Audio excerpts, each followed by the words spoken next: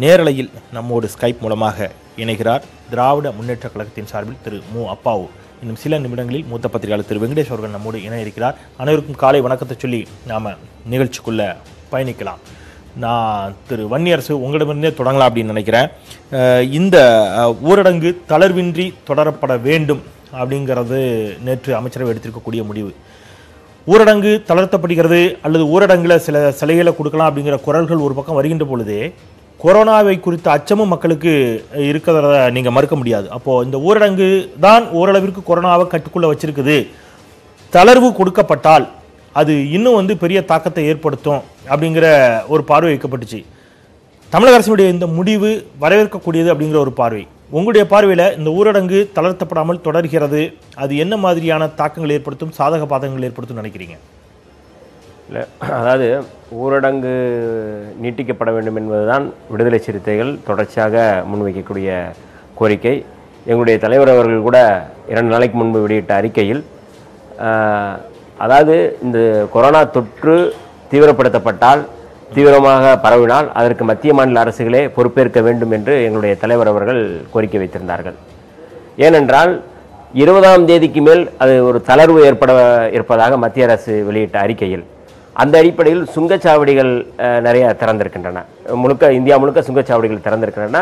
சுங்கச்சாவடி திறந்தது மட்டுமல்லாமல் கட்டணமும் உயர்த்தி இருக்கிறார்கள். அப்படின்னா அவருடைய திட்டம் என்ன?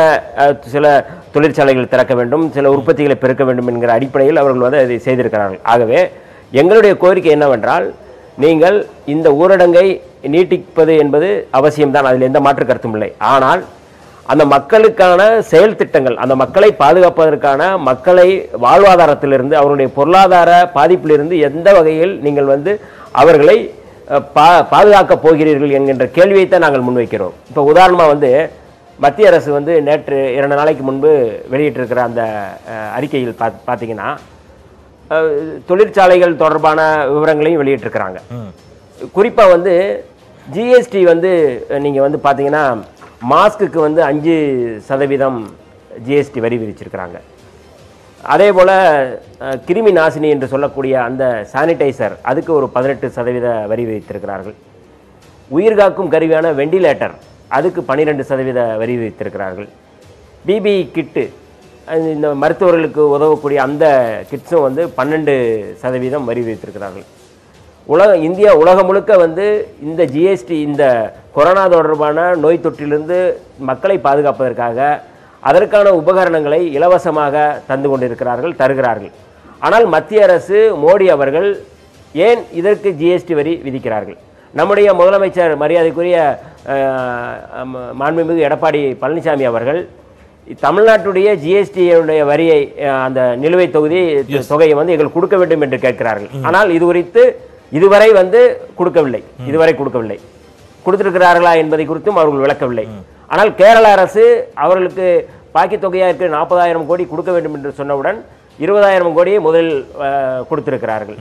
ஆனால் ஒட்டுமொத்தமாக இந்த பாதிப்பிலிருந்து எங்களுக்கு 9,000 கோடி வேண்டும் என்று கேட்டார் மரியாதைக்குரிய மாண்புமிகு முதல்வர் எடப்பாடி பழனிசாமி அவர்கள். ஆனால் மத்திய அரசு அறிவித்திருக்கிற அந்த தொகை என்பது வெறும் 510 கோடி ரூபாய் தான். எங்களுடைய கோரிக்கை கேள்வி என்னவென்றால், இந்த நீட்டிப்பை நீங்கள் நீட்டித்துக் கொண்டே இருக்கிறீர்கள், மக்கள் வெளியே வரக்கூடாது என்று சொல்கிறீர்கள், அரசு கட்டுப்பாடாக மக்கள் வீட்டுக்குள்ளே இருக்க வேண்டும் என்று சொல்கிறீர்கள்.